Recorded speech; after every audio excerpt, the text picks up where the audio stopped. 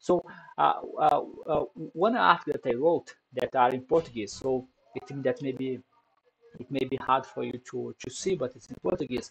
One that I wrote is the case of what I have called the case of the bad algorithm. In Brazil, there was a case that was very famous.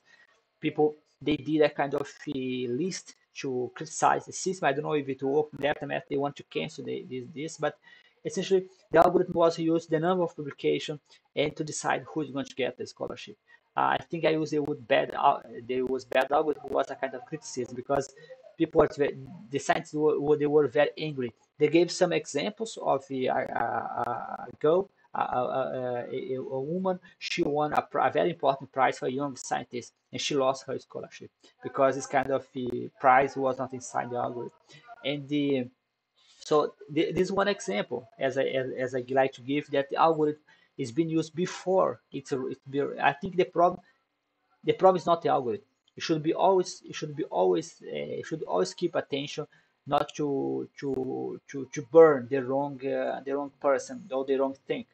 The problem is not the algorithm. The algorithm is we should use algorithm in the future.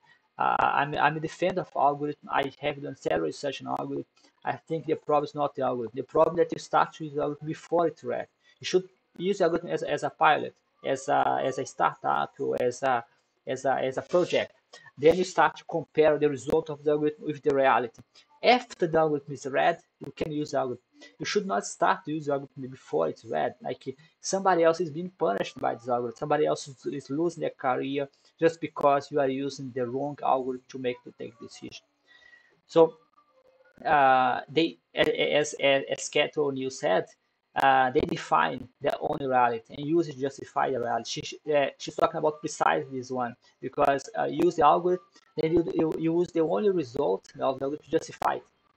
So it creates a kind of parallel reality in which we start with the case of the exam. Exam is just a memorization stuff. Then you use maybe one example of someone that was able to get success to justify the system. For example, in the case of this book that I was reading a book about the habit of genius. The book was saying that most of the genius they were very bad at school. They have some exceptions, such as see that Madame Curie, she was a very good student. But those are exceptions. They are not. If there are exceptions, there is something wrong the way we are measuring talent. I also, in the case of the Nobel Prize, most of the Nobel Prize, they didn't publish that much. If you take the Nobel Prize, there was one case of a Nobel Prize that he said, if it were not for the Nobel Prize, I would be left behind. I would be like fired from the university because I was not published as much as you are published now. So I think we should rethink the system that is here. You should think what happened with science? What do we want with science? Do we want to make science as just a way to make publication, to feed the publishing house? The publication is very expensive, like nowadays. It's becoming even hard to publish because of money, not because of you are talented. So it's a trap because you need money to publish. So and then you need money to do the research. You need publication. I would think that publication in the academic world is a kind of money. The more publication you have, the more money you have. Then the cycle is going on.